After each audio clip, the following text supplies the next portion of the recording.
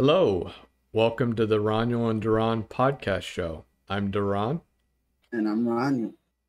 And why are your name DaRon again? Why are you DaRon? And I'm Roniel. I'm really trying to figure that out. I know somebody had to ask you that question. That's a great question. So when we were at Highland, we had a boss who could not, for the life of her, remember our names or keep them straight, right? She would sit there and constantly call everyone she didn't like and was unhappy with Daniel, but also she called you. Yeah, I was just like, wait, I'm not Daniel. And then she would call you Ron. And I'm just like, no, switch that around. We look so similar. It's so easy to see how she could get the two of us confused. I mean, Well, that's coming from somebody that really didn't do their job and didn't actually pay attention to it or know their employees at all or what they did. That's right. She openly bragged about the fact that she didn't look at any of our resumes before coming onto our team. Our team was already created. She didn't look at our resumes, and she didn't know anything about us or what we, experiences, our skills, or anything like that. And she bragged about that even 6 months into being there. Can you say bad management? That is terrible. I do not understand how in the world you can be a manager, and how can you manage people when you don't know what they know, what they have done, anything like that, because you can't select what jobs, what tasks they're going to work on, which was obvious because she was throwing people on random stuff. When they didn't even know what they were doing. Right. Just because you had a certification doesn't make you qualified to do any particular subject matter or become a subject matter expert at that even. But right. That's what you call horrible management. That really is. Add to that she was a micromanager, and she spent the whole time yelling at really me, and then when I left,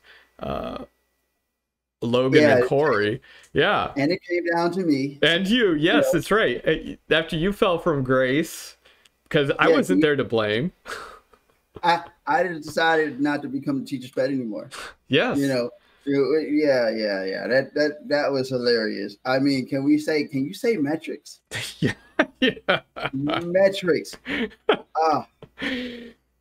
Every time I see the word metrics, I just start to get mad. She was terrible, absolutely horrible. Truly the definition of what it is to be a bad boss, a bad manager.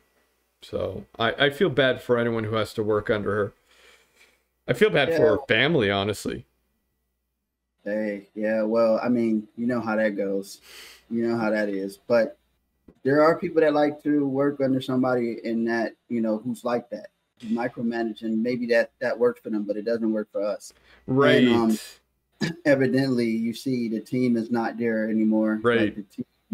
I mean, how do you lose a team within having what was she there, like 3 to 4 weeks or almost a month, and she lost the team? Yeah.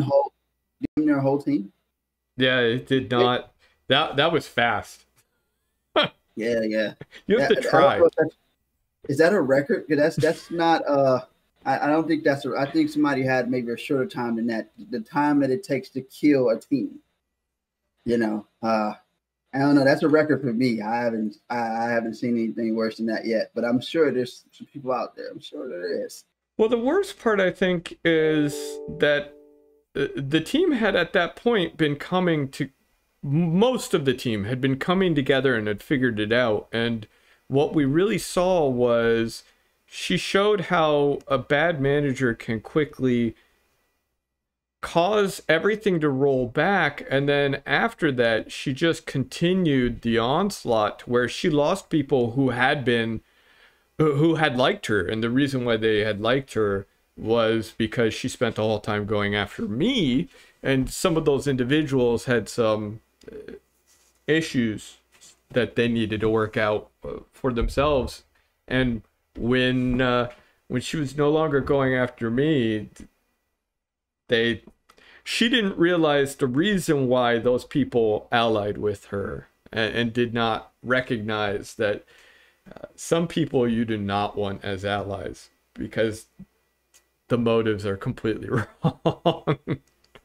If she would have just listened to her team like she was supposed to, things would have went smoothly. Yeah. And she still would have had a team.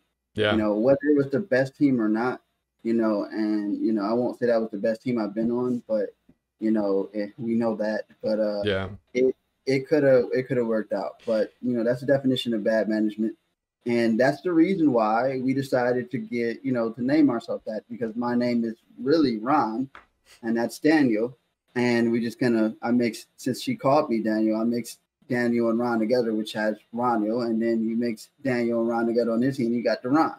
Right. So that's kind of how those names came up, and we thought it was really funny to actually, you know, do that and call our podcast that name, by the way. So that's right. That's right.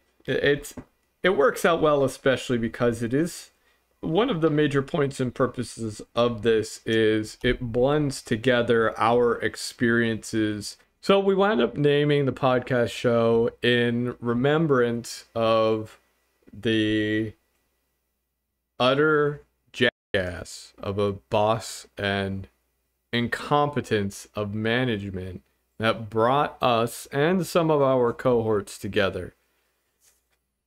Yeah, it was horrible. You know, and it's bad that you will experience, and sometime, or people in general, if you're in this field or any field, you're going to experience bad management. Yeah. Especially like this. Hopefully you don't have to, you know, see it like this, but you probably will experience it.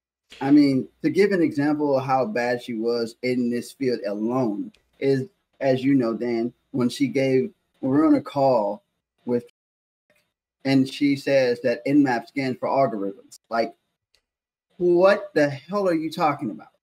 Like, you do not know what you're talking about. And it's simple. And as simple as Nmap is, you should have a great understanding of how that works, especially if you're in this field. Yeah. I don't care if you're an AppSec or anything, but what the hell?